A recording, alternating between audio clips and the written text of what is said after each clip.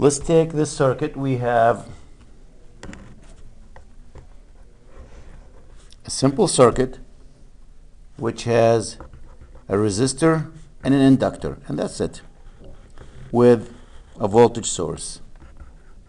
And instead of using a DC value we did last semester, let's use some voltage source, some V maximum, some number in the front with cosine WT. That could be like 5 cosine 200T. Now, the way we dealt with circuit like this when we had DC source last semester wasn't really that bad. We created a first order differential equation. I gave you a handout. If there's the equation, there's the answer. Here, a little bit more challenging. If I do KVL here, Kirchhoff voltage law says sum of the voltage in a closed loop is 0. So negative Vm cosine WT plus, this is I here, the voltage here will be R times I. The voltage here will be what? L di dt is equal to 0.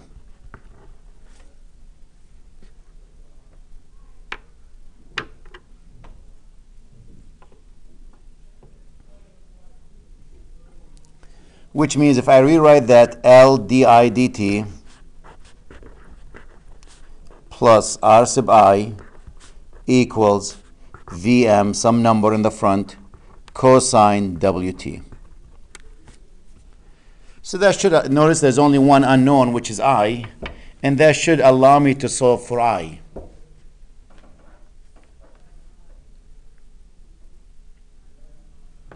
Is WT a variable? Well, T is time, W is a constant. When you plug in, for example, in this outlet, if I plug in a hair dryer or a toaster, W for us in the US, well, what's the frequency in the US?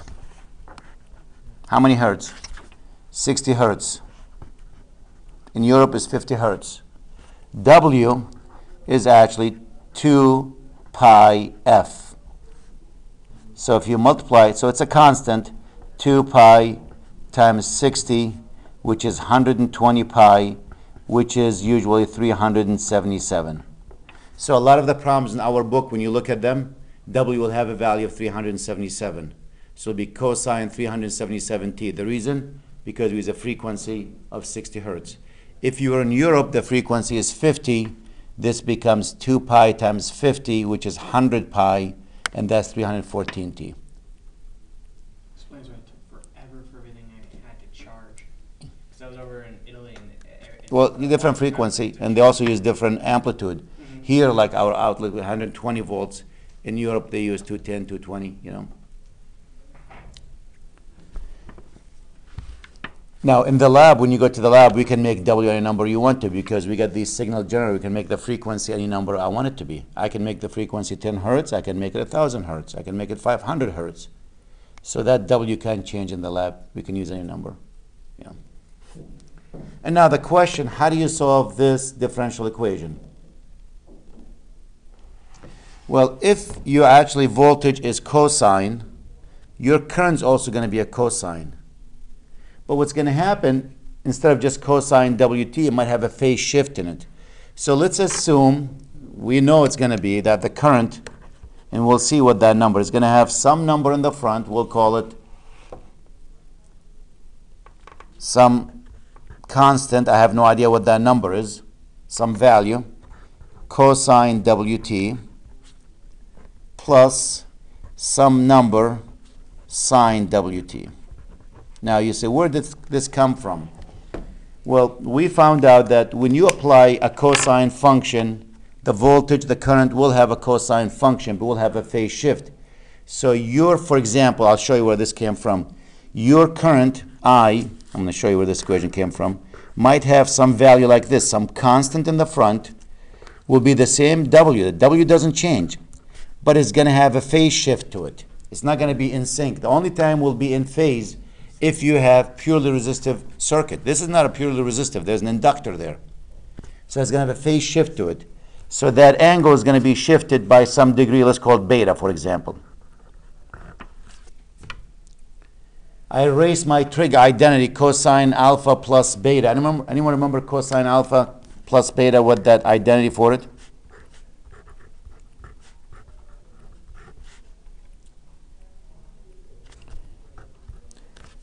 It's cosine, I think it's cosine minus sine. I'll find it. It's cosine alpha cosine beta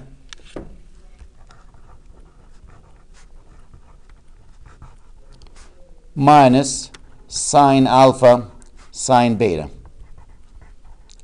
So if you plug in these here into this equation, this is alpha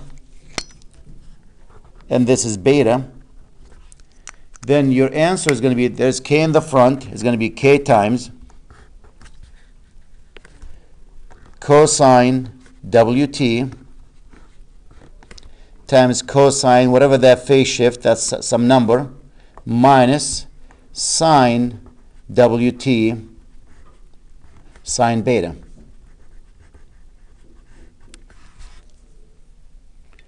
Remember, this is cosine beta as a constant. When you multiply it by k, you have another constant. So you have some k1 cosine Wt sine beta is a constant. When you multiply it by k and by minus 1 is also another constant. Could be a negative number. So that's why we said the current is going to be something like this. K1, I1, whatever you want to call it, some constant cosine Wt plus another constant sine Wt. And now the question, what is L1 and L2? Or, what is I? I need to solve for I1, I2.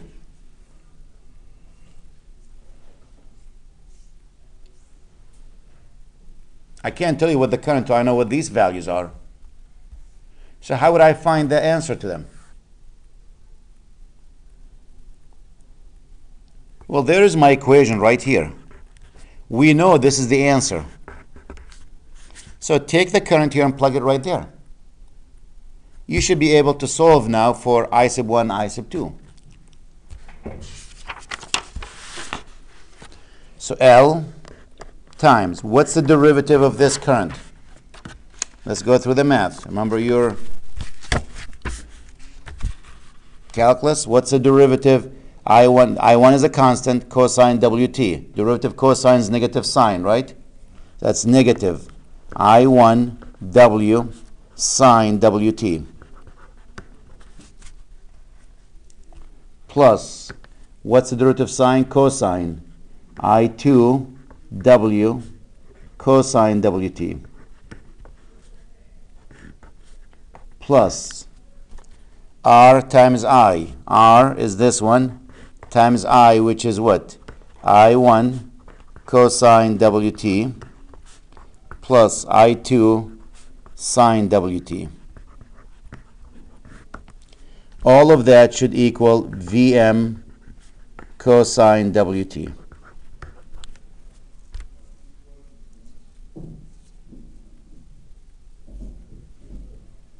Now I can break it down to two parts. I'll take one part with the cosine of Wt.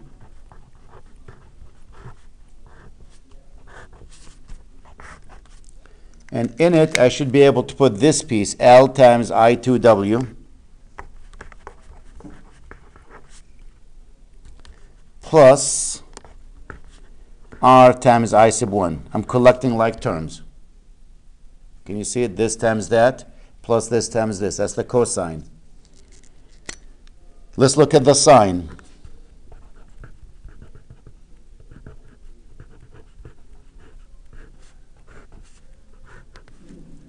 The sine, what do we have? R times I sub 2 minus this one, L times I sub 1 W. All of that equals Vm cosine Wt.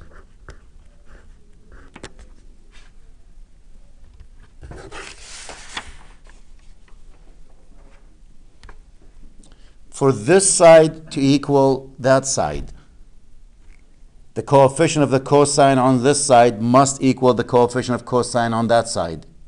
And the coefficient of the sine on this side must equal the coefficient of the sine on that side.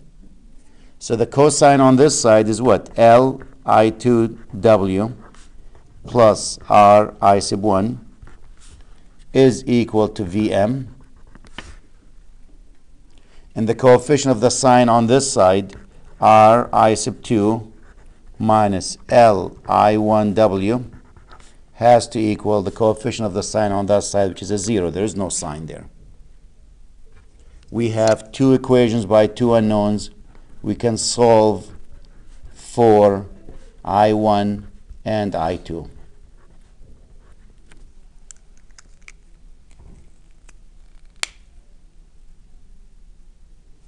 Now you can use substitution if you want to. This equation says R times I sub 2 equals L W times I sub 1. Divide by R, I sub 2 equals what? L W over R times I sub 1.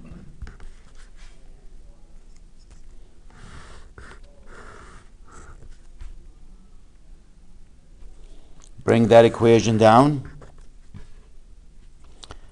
LW times I sub 2. Instead of I sub 2, let me put what? LW over R, I sub 1, plus R times I sub 1 equals Vm.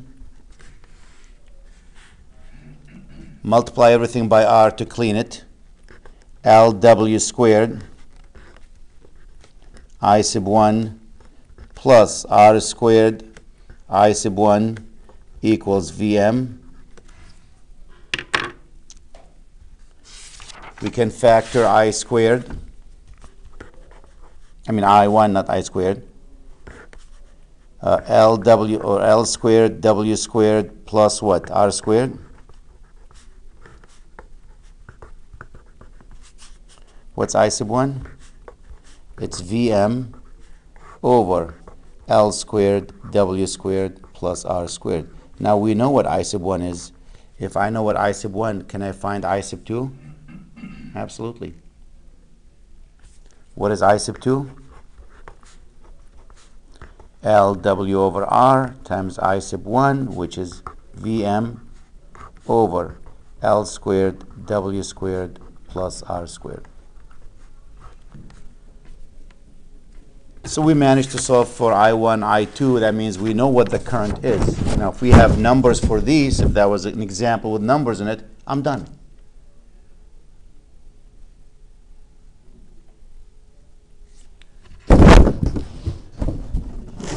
Well, this is solving it in time domain. Yes, the question by Dave here, this is a lot of work for a simple problem. It is. Imagine if you have a couple of loops and all that. It's going to be a nightmare. So is there a shortcut to solve these problems?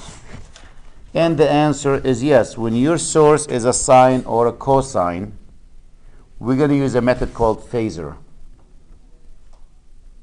which is complex numbers. That's what we discuss, complex numbers. So basically what we're going to do, we're going to take a problem that's in time domain. That's this problem. Convert that to phasor, which is complex. Then solve it in phasor.